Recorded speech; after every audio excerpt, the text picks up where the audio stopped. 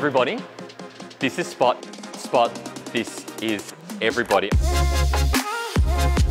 We're going to take a look at Spot, an incredible piece of technology that's been designed by Boston Dynamics. See, last year, Hyundai bought Boston Dynamics, or they bought a massive share of it. And you might be wondering why a car manufacturer wants anything to do with robotics. Well, car manufacturers now spend a lot of time talking about mobility, and this thing is pretty mobile.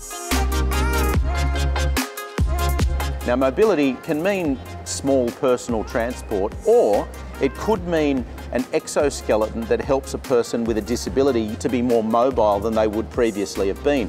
Yeah, it can even do stuff, in theory, in the future, like going down mine shafts to rescue stuck miners, or go into disaster zones or nuclear zones and that sort of thing to do what it needs to do, or even just survey. He's got 5 cameras. He can see in infrared. He can see in 360 degrees. He can operate at minus 20 degrees Celsius. He can carry 14 kilograms. He can run at almost 6 kilometers an hour. And he can do this. We're going to test a couple of things, including his ability to climb stairs and find his own way past obstacles. Up he goes, which is pretty impressive, I reckon. He uses his cameras and his LiDAR sensors to detect obstacles in front of him. So I'm just going to touch on the screen. He's going to make his own way through. How cool is that?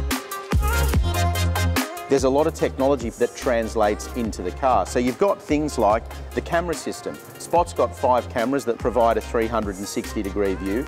We've seen that move into the automotive space with parking cameras. So this really does transcend just what goes into vehicle manufacturing. It's a whole lot more than that. The more you look at it, the more you think about it, it really does make sense that car manufacturers want to get involved in understanding and studying robotics.